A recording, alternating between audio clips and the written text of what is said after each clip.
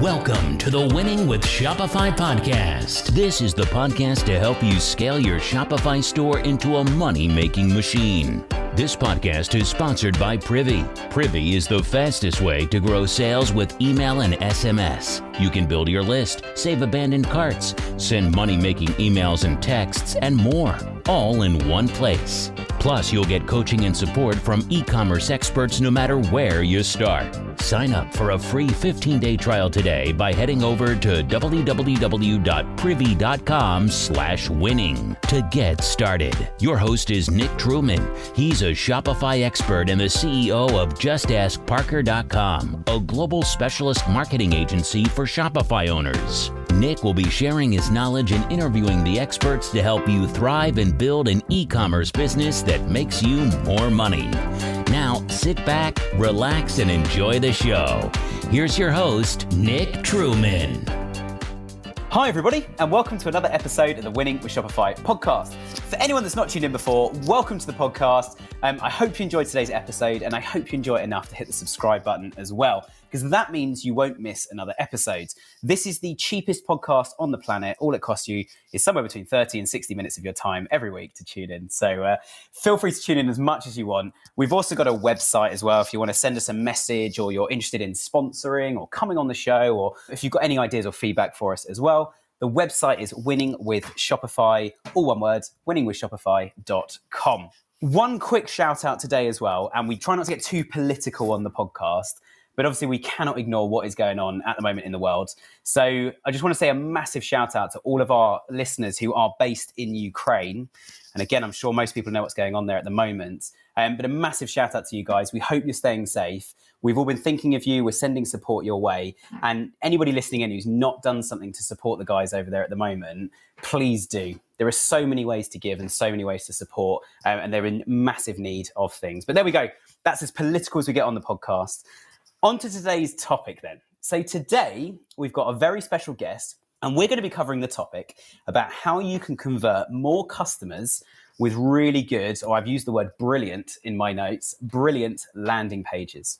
So everything you're doing externally outside of your site that's driving traffic into your site, today we're going to be talking about what they see, what happens, and what you can do to optimize that experience when they land on the page. My guest, my very special guest, is Sara, who's the VP of Partnerships and Integrations at Amaze. Sara, welcome to the show. Thanks so much, Nick. Really looking forward to our conversation today. Thanks for having me. Great stuff. I'm very excited to have you with us. And like all guests, why don't you start off by telling us a little bit about yourself and a bit about Amaze? And I joked just before we hit record, or should I say famous? Because there has been a rebrand, hasn't there? There has been, yeah. So for about 7-8 years prior to this year, the company and the product was called Famous. We've recently done a bit of a rebrand to really set ourselves up to scale our product out and offer a more rich set of tools this year, which we're really excited to release in the coming quarters. So we decided to pivot our name to Amaze. And when I say Amaze, I will be referring to our product and the name of our company. So I'll differentiate as best as possible. Nice. Well, it's just because anyone who listens in a lot, we had somebody called Bob who used to be part of Famous, as it was previously known. So yeah, if anyone wants to connect the dots, it's the same business. And finally, Sara, just before we dive into today's conversation, tell us a bit about you as well, about your sort of role in the business and how you ended up on here today. Absolutely. So just for a bit of a history lesson, I've actually been with the company for almost 8 years, coming up in April. So I've done quite a bit. The majority of my career at the company has really been focused on product and engineering operations. We had some new leadership come in, and they really had a very large vision for where we take the product next. And part of that vision was to make our product richer and more extensible through a very wide range of partner integrations. And I was kind of tapped to lead out that effort. And here I am today. Nice. And I think one of the things I was so amazed about when we had Famous, and that's probably the last time I'm going to use that word, but when we had Famous on the podcast previously, is the fact that you can just so quickly roll out new landing pages certainly for somebody in my background in PPC traffic. The better the landing page, the more conversions we get, the more money we make, and the whole wheel starts to turn a little bit faster. So yeah, if anybody's looking for any help on this, there is a link, which I'll say at the end again as well, where you can have a quick play with Amaze for free. And Sarah, correct me if I get any of the information here wrong. But yeah, you can have a play with the Amaze system for free. And the URL to go to is famous.co/Amaze free, all one word. So that's AMAZE free. So famous.co/Amaze free. Cool. Right. I think we're ready to start talking about today's topic then, now that we've got all of the niceties out of the way and all of the shout outs. So let's start off then. So first question for you, Sarah. What are we talking about when we're talking about landing pages? Let's just kind of set the scene and then we'll go into today's, in some of the other more in-depth bits afterwards. Absolutely. So really when we talk about landing pages in the context of Amaze and really the context, there's a number of different flavors of landing pages, but when we talk about landing pages, we're really talking about very focused selling pages that focus on a specific product, set of products, or content. And these are, for us, really critical to leveraging the effort and the work that you're putting on kind of that front-end ad experience. So these landing pages, when you click through to them, are really the continuation of that user journey to a very specific goal. So when we talk about things like a product-focused landing page, those are pages that are, have a great product shot, some supporting content, and really are optimized for a purchase. And that's kind of the beauty of landing pages. They are really flexible and diverse, and you can create one for any type of, kind of use case that you're trying to solve for. And what we wanted to do is make that process easier and take the decision making out of the creation flow and process for Shopify merchants. While Shopify itself offers a really rich set of tools for creating your online storefront as well as your product pages, it still takes a lot of time. And the great thing about kind of the ability to create a number of different landing pages very quickly is that you can then create very customized content for each of the different audiences that you're trying to reach. So even though you might be selling the same set of products, the way you talk about those products to different audiences may differ. The images that you use for each of those audiences could really differ. And creating all of those variations or variants of landing pages manually or even through this Shopify set of tools or another tool set is really time consuming. So what we essentially wanted to do is auto-generate those as quickly as possible on behalf of the merchant. And we built Amaze Free to basically, right now, it's a Shopify app. We built a Shopify app that connects our Amaze product to your Shopify store. It retrieves all of your product catalog data, displays it in the Amaze interface. You basically choose a template, choose the products you want to add to that template, hit the create button, and there you have it. It's created. You can change out some of the content, of course, some of the copy if you'd like, swap out some of the images, put in your own, kind of main image for the first screen. But really, it's as simple as filling out a form after you've selected your products. And that really gives you the power and the ability at the end of the day to create as many of these types of pages as you want. So in a nutshell, it is a way to auto-generate very rich content for landing pages that you can then distribute anywhere you can share a link. So whether that's on social, whether that's a click-through URL from an ad, whether it's in a blog post, or even on your kind of main storefront, anywhere you can share a link is where you can distribute one of these Amaze shopping pages. We like to think of ourselves as a kind of a supplement and a complement to your monolithic like online store that you create on Shopify. We're not necessarily trying to replace that. Shopify does a great job of that. There's a number of really great tools for building out your online storefront. We are saying, hey, that's great. Keep doing that. But let's also give you the ability to create highly customizable, highly focused mobile shopping pages that you can create for any segment of your audience really quickly so that they have really focused and relevant content. And as we know, serving the right content to the right audience at the right time is super critical to increasing conversions.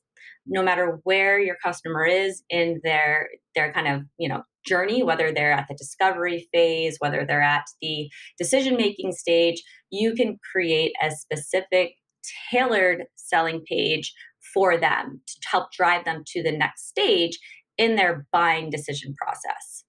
Does that make sense? It makes perfect sense. And I think one of the biggest things for me about landing pages and making them this simple and easy is I happen to be slightly older than I look. And I remember the days of trying to get a landing page created, or even worse than that in terms of time, getting a product theme, for example, the theme for a product page on Shopify updated. And that can take weeks, months, sometimes in extreme scenarios, even a year to get some new pages created. And as you say, you can, within about 5 or 10 minutes, fill out essentially a form and then have a landing page available immediately.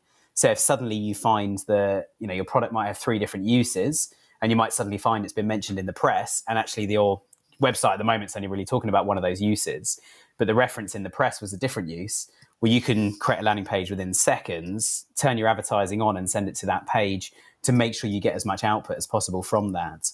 As well as, I imagine you guys are probably heavily involved in A/B testing. So, sending traffic to one page at the moment, we've only got one page to see what happens.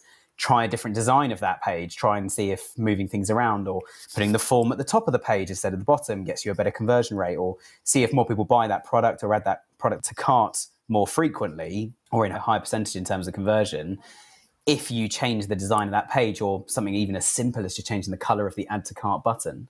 I imagine A/B testing must be one of the most common use cases and quite easy on your platform. Absolutely. In fact, we've had a number of customers really leverage our product to help them dial in their messaging.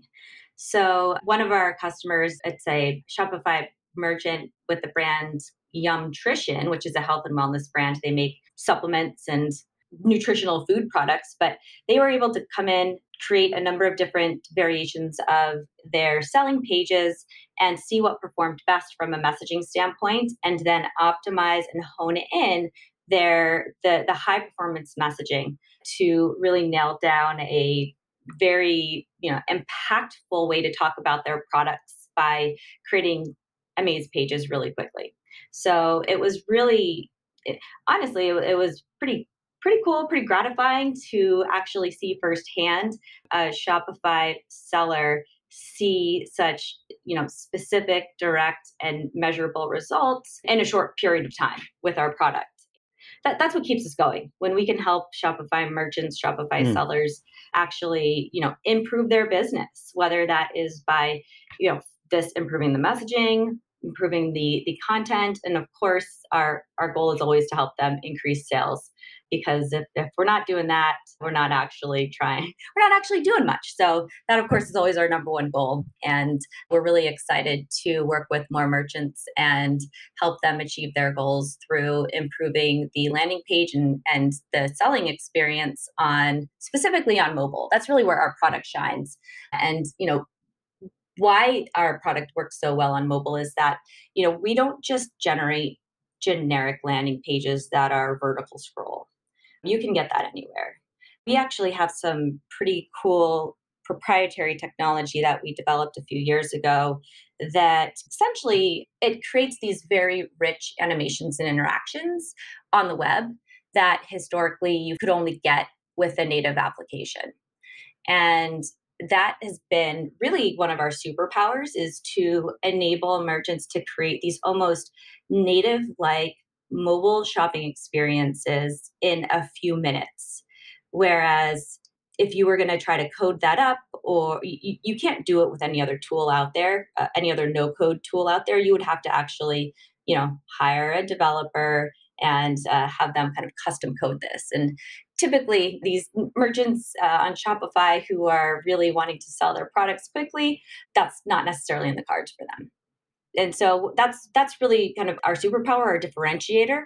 With our product, you can create these very interactive, compelling, engaging experiences to sell your products in, to share your content in, only a few clicks, and then share that out with your audience. And as we all know, the more engaging the content is, the more time your customers are going to spend with it. And keeping your customers' attention, especially these days with all the competition that's out there, is one of the most important things to do. You need to grab people's attention really quickly and keep it. Otherwise, they're going to go somewhere else. And there's so much noise out there with the influx of just competition from all different angles. Because it's much easier these days to start selling online, that's a bit of a double-edged sword because that means there's more people selling things and more noise that sellers have to cut through to actually get in front of the right people. So when you do get in front of the right people, we want to make you keep their attention for as long as possible through these very native-like experiences that work, almost they work seamlessly with social posts, with ad click-throughs, wherever. We're really striving to keep people's attention on mobile and then drive them to that point of sale as quickly as possible, or whatever that next step in their buying journey is. 'Cause we realize that there's people who are just learning about your brand. Maybe you want to share some educational content with them. And in order for them to keep consuming your content that you've worked really hard to create and produce, you need to provide some kind of, something that is a little different than what they're used to seeing every day, all day. So that's really where Amaze comes in. We are able to provide that opportunity to merchants to create these memorable, compelling experiences that they can share out with their audience to keep their attention, keep them engaged, and really create a memorable experience for them and hopefully keep them coming back. Definitely. There's so much in that. So let's unpack some of those bits then. I got quite a few questions. I think one of the things you mentioned about kind of online competition, we had Shopify on the podcast and I referenced it all the time because it was such a fun episode. Not last December, but December 2020. And we were talking quite a lot about what had happened during COVID and what had actually happened in the Shopify market in terms of new stores created. And the number of stores in the UK, and it was similar in the US, doubled in just 3 months. So for every store there was the 3 months beforehand, there were now 2. So on average, every single industry had a ×2 in terms of competition out there, which is terrible news for like SEO people, advertising, click costs on Google, et cetera, et cetera. And so, yeah, talking about competition, I think there's never been a more difficult time, I would say, both easier and more difficult to capture somebody's attention and to, like you say, hold their attention until they actually make, not beat around the bush here. We're running Shopify stores. We want people to buy products. So we want to make sales. And I think there's, like I said, there's never been a harder time in terms of competition to get your message out there. And there's very few things that only one shop sells. There's always a whole multitude of places you can buy things. And even if there's only one shop, you can guarantee you'll find them on Google Shopping. You can go direct to their site. You find them on Amazon, eBay. They might be reselling through other stores, etc. So even that one place that sells that brand has multiple places on there. So I think the attention is so important. What are some of the ways then that advertisers can cut through that noise? So let's go post-click. So they've clicked on something and they've landed on a landing page.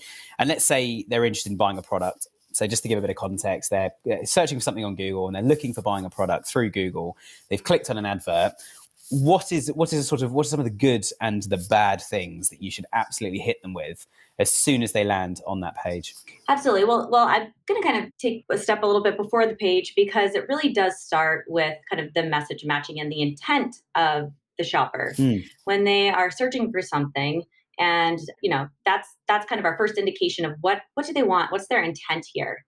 And of course, Google is going to deliver results based on the search. And when they click on a result, it's really, really important for the messaging that you're kind of used on your search ad or whatever your kind of title or search result is, like that needs to be carried through to the click-through landing page. Otherwise, it's going to really create a sense of distrust with the shopper and potentially really disorient them. So I would say one of the most important things is message matching and message matching the content on the landing page with the search ad so that you can actually solve or answer the customer's initial intent that they had put into that search bar when they initially were looking for your product. So message matching, always number one. That is going to be kind of the first like table stake that needs to happen. The second thing is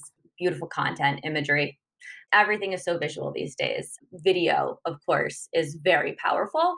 There's some great tools out there to help anybody create really high quality video for not a lot of money.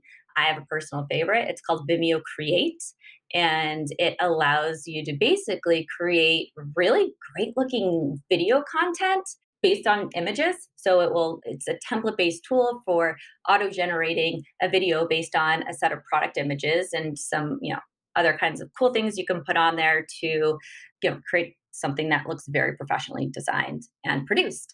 So, really leveraging as many of these, tools as possible to create video content, high quality images that, really feature your product in the best way possible. I think, of course, education and giving the customers or making available information that are going to support your shoppers' decision making is really important. And the only way you're actually going to be able to do that is if you understand who your customers are, what they want, what they need. So even before you start the content creation process, even before you start designing your landing page, spend some time understanding who your customers are. Where are they? Are they on, where are they going to discover your product? Is it in Google search? Is it on Facebook? Is it on TikTok? Where are your target customers? And then understanding what they're looking for, and then kind of coming back to what I was talking about before with that merchant that used Amaze to help hone in their messaging. Then, of course, you want to speak to your customers in a way that resonates with them. And so this goes back to the idea of honing in what words, what verbiage, even what images and content are going to get the most engagement, and then continuing to optimize and refine that. So I know this is a lot. That's good. But at the end of the day, there's a lot of competition. People have a lot of options. And if they don't see content, if they don't see the messaging, if they don't see the images that they're drawn to or that makes sense or resonates with them, they're going to go somewhere else. So it's absolutely critical that merchants spend a little time up front understanding their audience so that they can create the right content and deliver that content on the right channels to the right audience. And then, of course, leveraging all that information to create these landing pages, click-through experiences, and selling pages to feature all of that content. Nice. And really big question, and it's going to go slightly off topic, but I think it's so important when you're looking at landing pages and you're looking at bringing customers in. What are some of the ways that people can start to find out who their target customers? I'm going to put this into two questions: who their target customers are, and potentially who their target customers should be. What are some of the ways they can start to answer that question or to find out? Yeah, absolutely. I think there's some actually really easy ways. I think just doing your own kind of research, looking at other, honestly, looking at competition is a great way. You can also run some ad tests. It's really easy to spin up some quick ads on, these social platforms. They'll have pretty robust ad tools. And then who their customers should be is another great question. I don't actually know, because I'm not an expert in kind of the audience targeting side of things. But, you could potentially run some lookalike ads to see kind of what resonates, or, who comes in from those. But I don't know. I would actually defer to probably one of my colleagues who is an expert in this area for some guidance here. So I don't have a great answer for you, unfortunately. No, it's fine. And it's one of the first times we've ever had that on the show, because sometimes people try to make things up. So I appreciate that. One of the ways that some of our clients have tried to go about it is like running big kind of projects to sort of work out, who's in the market, who's an obvious fit for this product. And actually, interesting, one of the things I found is basically what you've just said. A lot of people don't know. There isn't a hard and fast way, I don't think, to just kind of go, we should target these guys. And I think you talked about lookalike audiences. That's where I would start, certainly. I think is looking at any tools to get some data on who is our customer and then start to hypothesize. Sometimes I think there's definitely an element of just sort of throwing some stuff at the wall and see what sticks. Mm-hmm. Put some ads out to different places and see who comes in and converts from those ads. I think is definitely definitely an important part of it. But cool. No, let's jump back into sort of content then. Two things that I think are really important, and you've touched on one of these, which is education, so educating customers, and the other one's customer trust. So what is the market context at the moment around those two topics? Like what would you say a lot of stores are doing? What should stores be doing? And obviously we want to build customer trust and educate customers. You know, those two things always drive revenue in my experience. The only time they didn't is when somebody educated their customers so much they didn't need the tool anymore, because they basically said, instead of using our product, why not do these things? Which is a bit of a failure. But yeah, what is the market context at the moment around education and customer trust? Yeah, absolutely. I mean, at the end of the day, that with so much information at everybody's fingertips and so much choice, consumers, shoppers are gravitating towards the brands that align with their values. And that value alignment is the basis of a lot of the trust. It's essentially the entry point for a brand to tell a bigger story, sell their product to a customer. So I think number one, getting, really dialing in and achieving that value alignment with your customer is super important. I think also the having a very polished and, it doesn't need to be super fancy, but having a polished page that is rendering correctly, that is optimized for whatever device that customer is using, that is, that has basic information on it about who you are as a company, contact information. The simple things matter. I don't know if you've ever had this experience where you're on your mobile and you go to, you're trying to go to a product, you see an ad, click it, then you go to a page that has, maybe like 20 different products, but it is all in a very tiny grid, not optimized for mobile. I'm leaving that page immediately. There's no way I'm going to be, spending any time there. So I think really nailing the basics, making sure that you are, have a very, responsive website, a site that has all the contact information, your terms of service if you have that, return policies, anything else that is, the customer may need to get in touch with you. And then, of course, customer support. In the event there is an issue, you want to be responding to those problems, those inquiries very, very quickly. And then, when it comes to the actual information about a product, images, videos, as much content as possible to give your shoppers a full view of what that product is. Show that product in use in a video. Have isolated product images. If you can get a 360 image of your product, get that in there too. As many ways as the user can explore the product and how it can be used and how it can benefit their life or whatever their, the problem that they're trying to solve with it, the better. And of course, you want to have some written content in there as well. Not a ton, especially on mobile. Mobile is very limited real estate from a screen size standpoint. So ensuring that the content on your mobile selling page is very visual with some supplemental copy to provide some more detail that can't necessarily be, you can't get from an image, right? Other things with trust are reviews, and these are just basics. I think most merchants know at this point is customer reviews are important. User-generated content is important. Creating that sense of authenticity through other customers and showing the community of customers that you've created is a really great way to, develop authenticity. Authenticity is really important for trust, and I think there's no better way to create that than by showing the great experience other shoppers and customers have had with your product. Yeah, nice. And I think one of the challenges we get though, completely agree with everything you said, and you've mentioned about as much content as possible and some really good examples of it. One of the challenges though does start to become, how do we organize this on the page from a sort of UX design? How can people address that? Because otherwise you're going to end up with these enormous pages. They take forever to load, like you said. How do we organize some of those things? Yeah, so actually you don't have to worry about organizing those things with Amaze Free. We do all that for you. I thought you might say that. Yeah, so we have a very robust library of templates.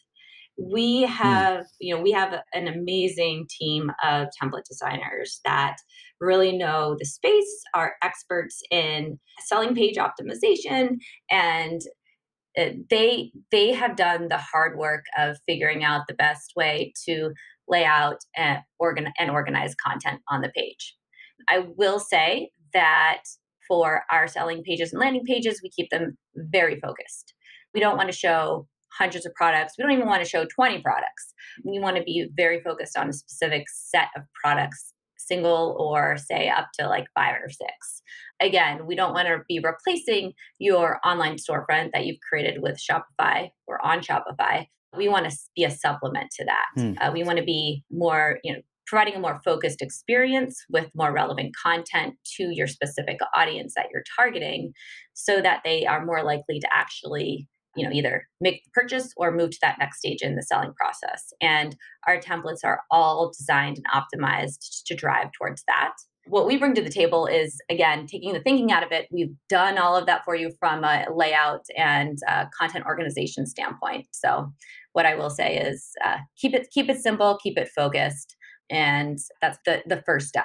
Nice. And obviously you guys have done all the hard work, so you just sort of plug it in, click go, and start sending traffic in, I guess, is the final stage. Exactly. And so again, it's really all about where you distribute or where you share out your published link. And so that can be anywhere your audience is. And we can be pretty like agnostic. You can post this URL to, like I said, a search ad, a display ad. We even have QR codes. So for your published page, in addition to the URL, you get a QR code. So if you are doing, I don't know, maybe you have an actual like physical store and you want to have in-store experiences and create a digital experience to kind of bridge the gap between the physical and the digital world, you can do that with Amaze Free. Just, take that QR code, print it out, put it in your store. And as your shoppers are in store, they can scan that QR code and get this digital experience to supplement their in-store experience as well. And there's really no limit to where you can share your link. Pretty flexible, which is really powerful in terms of enabling sellers to sell their product anywhere. Nice. And I mean, I love the idea that it's so easy as well. I mean, like I said, right at the start, it used to take so long to get developers to set up landing pages for us. And then you find yourself in meetings about designs and layouts. And I used to sometimes sit there just playing devil's advocate in the conversation when people used to say, should we make it do this, or which one's going to be better? And I sort of just always muttered, well, the one that makes you more money. Like, I don't really care what it looks like as long as it works. Like, obviously I don't want it to look bad because I think that won't work. But I think sometimes we can get very precious over brand and how we want things to go. And we've certainly had clients in the past, and I'll say in the past because I know some of my clients listen to this, but in the past we've had clients who they're so precious over things like, oh, we don't want to say that, or we'd never use that color. And we sort of challenge them a little bit and say, well, you only exist for your brand. So actually, if you use something like Amaze or any other tool to start building landing pages, then actually the ones that work best are the ones that make you money. And I think that has to be the most important thing. I'm not saying we should have no fun in life. I'm just saying that it needs to work effectively, because all of you guys listening right now, you're running e-commerce stores, you're spending money on products, you're spending money on advertising, you need to make a return from that. And so I think it's really, really important to make sure we do. Possibly final question. With Amaze, how do you track how things are going? Like, are you going to end up with 5 versions in analytics of each product URL, or does it still stick them together? Like, how does the tracking side of things work, or how can it work? What are some of the options? Sellers use a variety of different analytics tools. And what we want to do is enable them to use whatever analytics tools that they're currently using. So you can append a UTM code or add in a Google Analytics tracking ID, embed that into the published page, and then you can kind of track it using the tools you're already using. We are developing our own that we expect to have, it's going to be later this year, early next year. I need to check with the product team exactly on where it is in the roadmap, but we do completely understand the need to see a more detailed and granular analytics for things like, where are customers tapping? Where are they kind of exiting on the page? So we're actually developing our own analytics to track those kinds of actions and display them within our product. So that is certainly in I'll say it's on the roadmap and will be coming in the future. Famous last words always. Absolutely, absolutely. So just from a technical standpoint, what we generate, what Amaze Free generates are single page websites to kind of break it down to its most basic form. And historically, doing things like page view or screen view tracking is difficult on single page websites because it's a single page. And so we do have to develop some proprietary and custom analytics to do click tracking and other types of engagement tracking on that single page website that is generated by our platform. Nice. I mean, the main reason I ask is exactly why you've just explained at the end then. When you're running landing pages, one of the biggest things I'd recommend everybody keeps a very close eye on is which bits work well and which bits don't. So if you find that lots of people are adding to basket but not buying, or lots of people are clicking through and then jumping off, you might find that actually like the delivery cost, for example, which is, if we didn't listen last week, go and check out last week's episode as well. We were talking about some of the things that really turn customers off. One of them is where they get shocked by delivery costs when they reach the checkout. And so again, if you find people are leaving the checkout, go and look at the checkout page and see what would cause somebody to not want to continue from this stage. Loads and loads of potential there. And like I said right at the start, famous.co/Amaze free to go and have a little play with these guys with their tool and have a little play and see if you can start increasing conversion rates and start converting more customers. Well, Sarah, it's been amazing having you on the show today. Thank you so much for your time. Absolutely. Thanks for having me. And yeah, it was a fun conversation. Awesome. So yeah, go and check out their tool. For anybody else listening, please, as I said right at the start, please do support Ukraine. They need our help right now. It's the only time I've ever got political on the podcast, but please go and support them. And until next time, we'll be back again next week. So thanks for tuning in. Thanks for listening to today's podcast. You can subscribe to our weekly newsletter for exclusive offers at winningwithshopify.com. And don't forget to check out our Facebook group by searching for Winning with Shopify on Facebook. Over and out.